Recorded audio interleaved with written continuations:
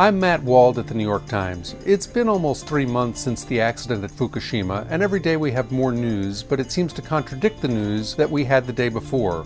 We'll be holding a live webcast to talk about what we know, what we don't know, and why there's all this uncertainty about what happened and conditions in the plant now. We'll also talk about the radiation in the immediate area and the tough decisions that the Japanese will face. We'll be joined by Ken Belson, who spent most of March and April in Tokyo. He'll talk about what it was like there.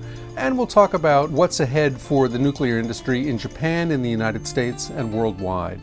Come join us at the New York Times Knowledge Network.